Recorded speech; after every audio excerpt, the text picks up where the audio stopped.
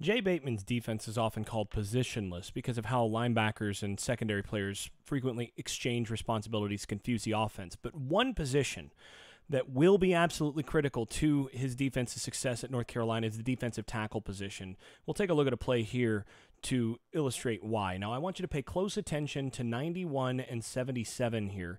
Now, Bateman often asks his bigs to two-gap, to be responsible for more than one gap. That's not actually the case on this play. We'll look at some others on that later in this series. But here they're responsible for one. This is what you've got in this particular front, where you've got responsible for the B gap, responsible for the front side A gap against any sort of zone run here, and then B gap as well. And then he's got your C gap out here. So, and this backer is also in this backside A gap. Now, these two can interchange depending, but generally speaking, what they're going to want to do is even if he is two gapping, he's going to be responsible to attack the strong shoulder, the shoulder to the side that the offensive lineman is stepping. Attack that and try to cause a pile up here. What he can't allow is to get himself turned. And what we're going to see here is how much space can be created. And these two tackles were really good for Army this year. This just happens to be a play where they got beat. But right away, let's take a look at what we've got. He's getting into that front side.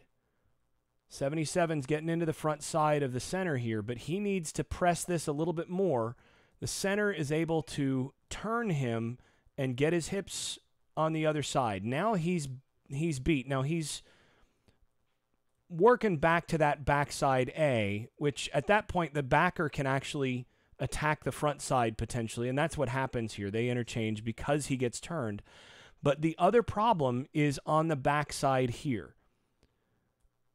The responsibility of this backside, and really he's a defensive end in the scheme most of the time, but he's playing a tackle position really. I mean, he's the big end.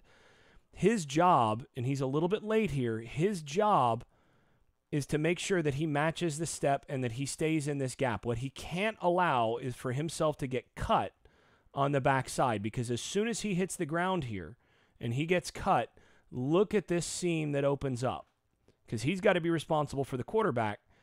The seam here is really big because the backside defensive lineman gets cut, and then he's able to find that front side window, and it just so happens that the backside opens up big, and you end up with a big play. Now, it gets called back because of this hold right here on the linebacker. The backer does such a good job pressing the line of scrimmage that it calls this back, but you can see that essentially this works schematically. This is great to close down the space against this run concept, as long as you don't get cut here. And if this holds up just a little bit better, I mean, he pushes him into the backfield decently, but if he holds up just a tiny bit better, more on the front side, then this ends up being a loss instead of busting up the field.